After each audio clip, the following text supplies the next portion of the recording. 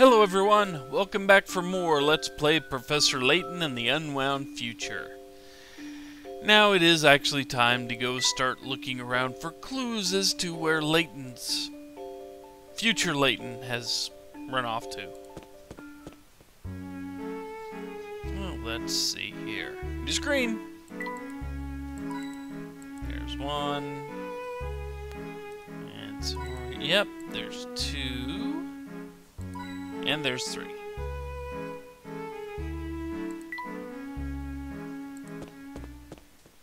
Oh, come on. We weren't going to use the station.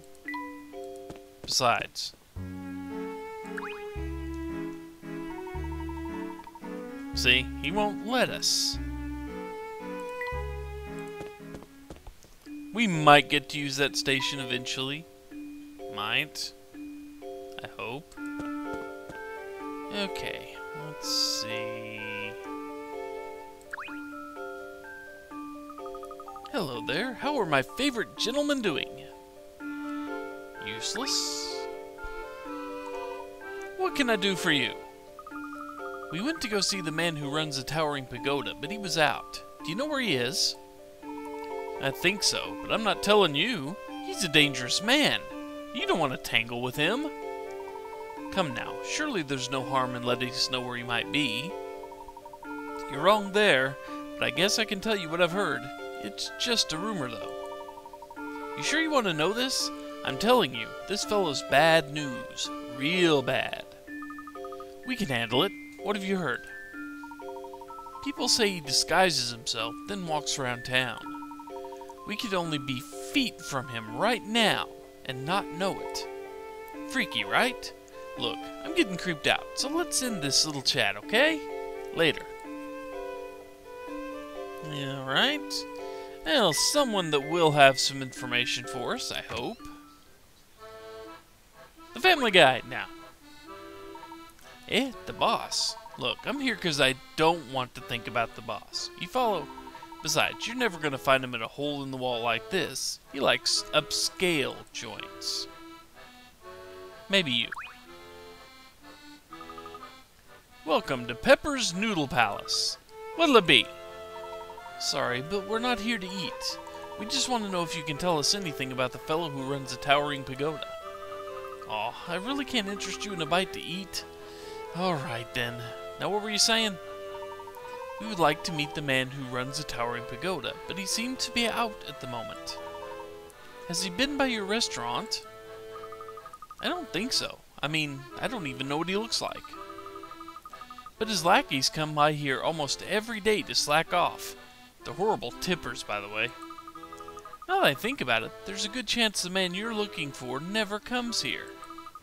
I mean, would you loaf on the job in a place where the boss could bust in on you at any moment? You make a good point. That's very astute of you. Flattery's nice, but if you want to say thanks, order some food next time you come in, okay? Well, a bust, but some actually, some actual decent, words there from her. What did you find, huh?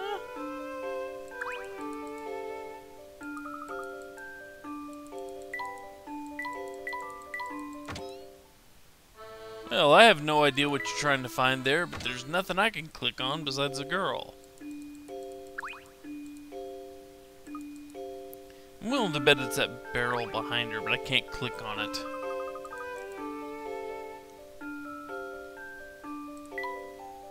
We'll come back later.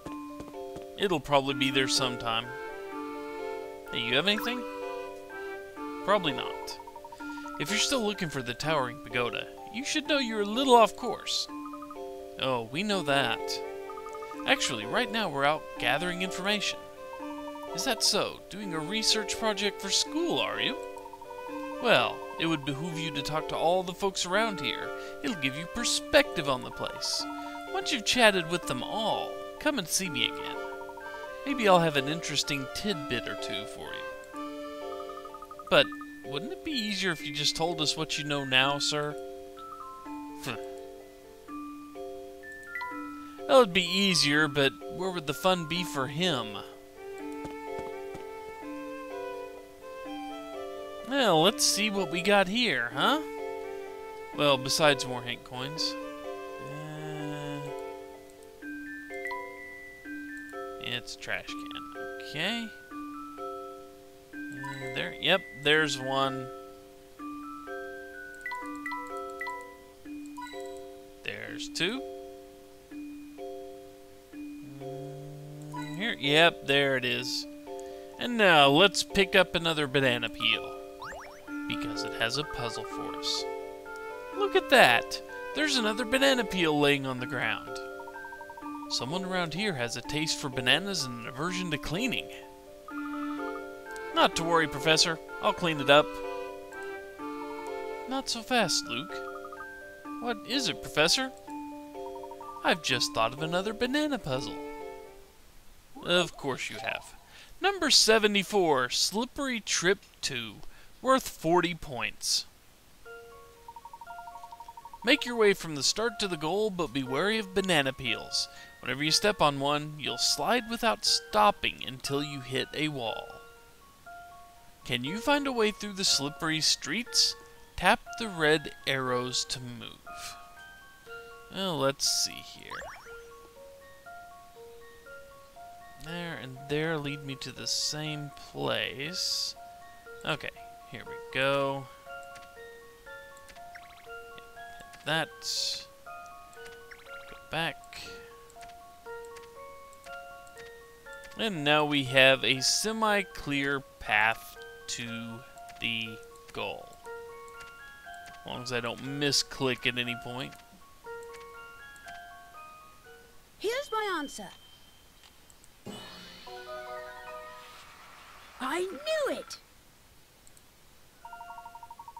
Sweet and delicious, most people are used to eating the common and most popular Cavendish bananas raw right after peeling them. However, in the tropics, where most of the world's bananas are produced, there are many less sweet varieties that are often used in cooking. And now you know.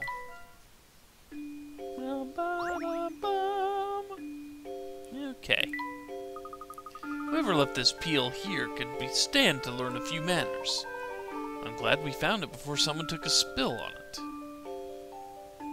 Well, let's see. One of these. Aha! Another puzzle, hidden away in the leaves of a tree. Number 148, Matchstick Math, worth 25 points. The math equation below is written in matchsticks.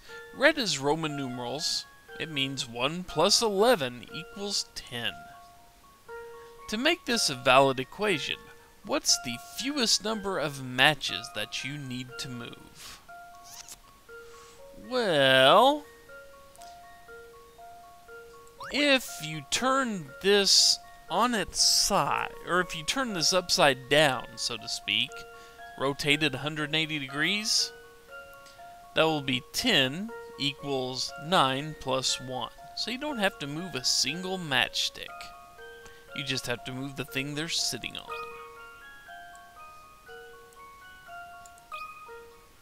This one's as good as solved. I knew it! You're on fire! 0 matches is correct.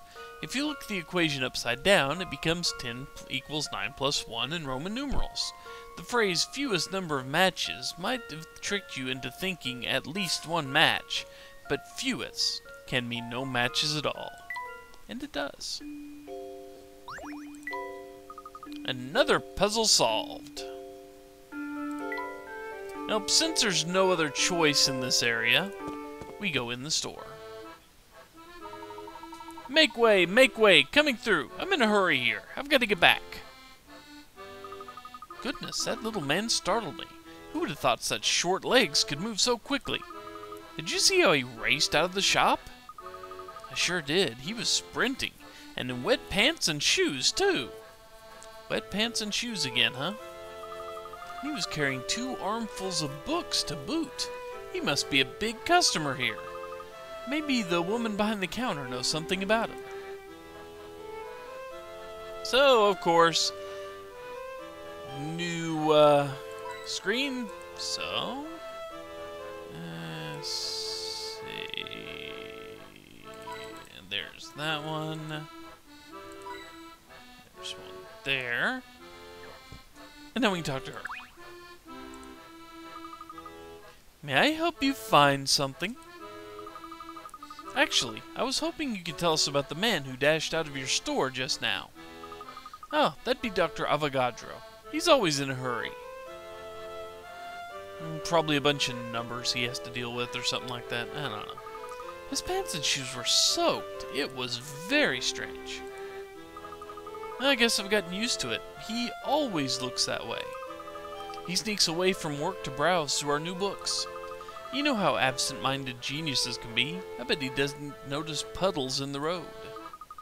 Or maybe he likes to go fishing on his breaks. Who knows? He always bursts in, buys a few books, and then dashes out without so much as a word. Be interesting. Oh, let's get out of here. And hey, there he is.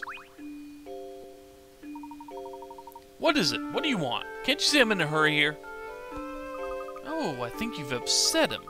You can't just go running up to people you don't know and expect them to chat with you. Why not? I can't help it, Flora. How else are we supposed to find leads for our investigation? Well, some people really don't like talking to strangers. Hey, if you two are just going to stand there squabbling, will you at least get out of the way? I've got places to be and I don't appreciate your stopping me. Oh, but you really don't want to run around like that, do you? Huh? Like what? With your pants and shoes all wet and squishy. Seems awfully uncomfortable. There will be time for drying later. I have to go now. Enjoy your little row. Darn, there he goes.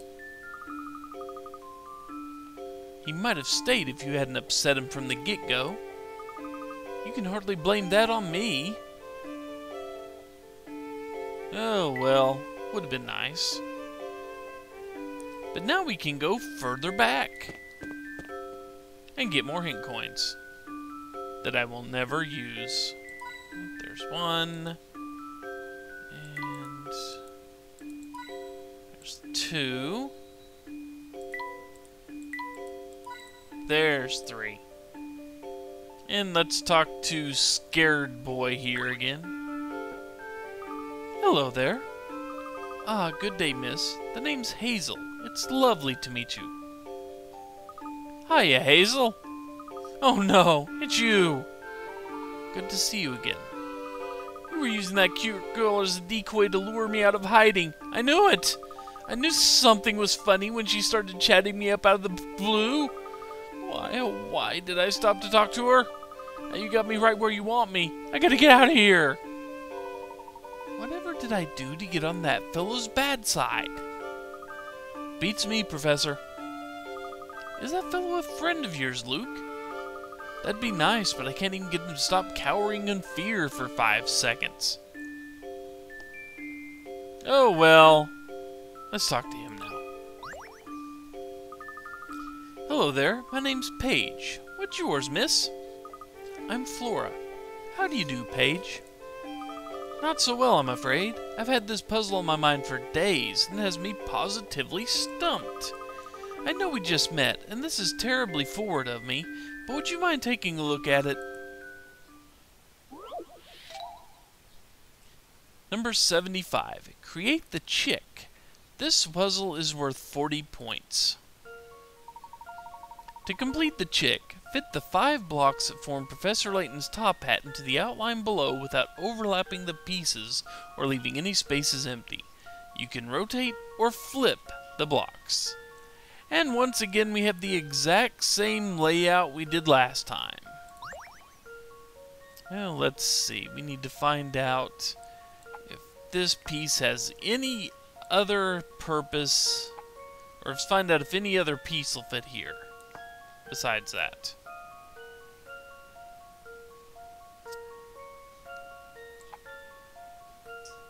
New. Nope. No, I'm going to go out on a limb and say we can put that one there for now. That makes just too much sense to not work. Oh, let's see.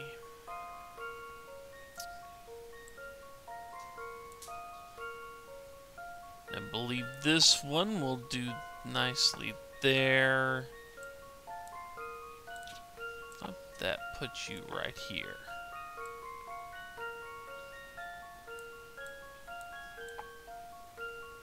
Put you there.